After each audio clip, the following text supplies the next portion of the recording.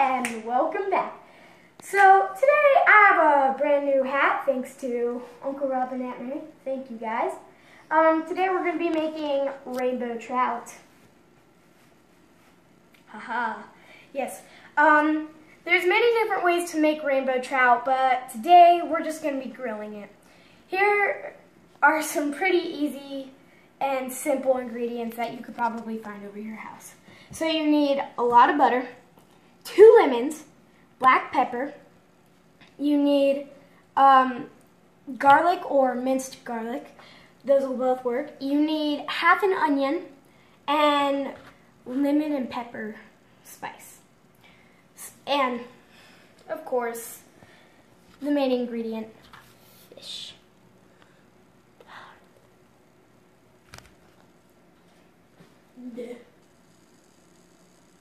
So then once you got your ingredients, you have to roll your lemons to make them all nice and squishy for all the juices to come out when you cut it in half. So once you roll them, you just cut them in half like so, and quite a bit of juice should come out, because if not, you didn't roll it right. And then what you do is you grab your onion. You have to peel it and cut an onion properly in half. And then once you do, you can just think of nice things to say to these majestic creatures. Like, I just love them when they're in my stomach. And then once you cut your onion in half, if you like it, you can chop the whole thing up in thin slices, and then what you do is you just cut it into smaller pieces. And then once you're completely finished with that, you get your butter and then you just cut it into cubes like so, and you'll see why later on. Slippery. So next, what you do once you're done with your onions, your lemons, and your butter, then you get your lemon and squeeze it in there. I like to put my lemon juice in there first because it just helps it stick all of the drier stuff. So then, if you have a smaller sized fish, you just put about 2 or 3 squares of butter in there.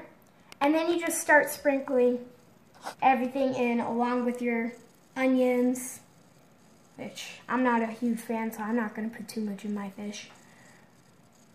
Not too much.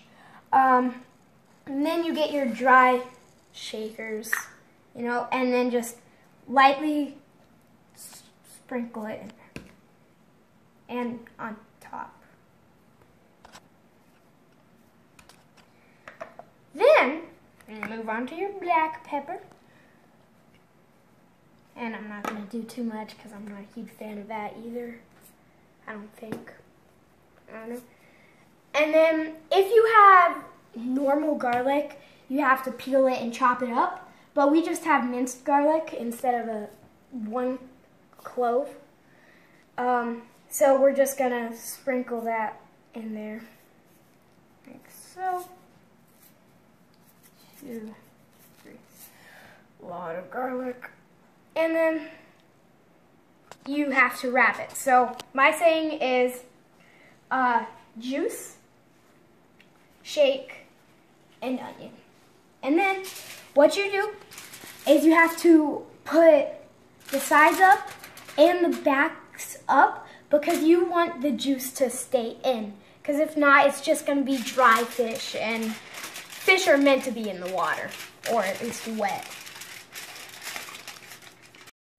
And I just teleported out here with the fishes already wrapped. And now on. So, what you do is you light the grill and have it on a medium, low, more medium than high or low than high, you know. And then what you do is, a lot of people burn their fish because it's not a blood steak. You don't have to like cook the blood out. This doesn't have any blood, so you just have to cook it for like 15 or 20 minutes at the top. So then what you do is you grab your fishes like this. Fishes, actually. And then you just put it long ways. And don't burn your fingers. Do you see that? That was amazing. And then you just wait like 10 or 15 minutes, and then we'll just have it all prestoed on a plate for you guys, because that's how technology works. Deal with it. And we are here. I told you it'd be like 5 seconds for you, but it was 20 minutes for us. And as you see, it turned out really nicely, along with the presentation. Oh, some fish bones. Always be careful with the fish bones, they can choke you.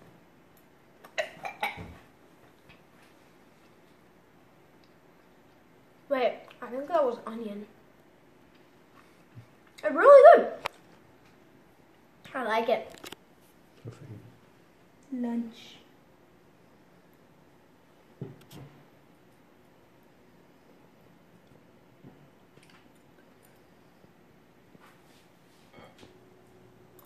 Alright, I'm going to see you guys later. I'm going to enjoy this fish. See you next time on the Attic Trip.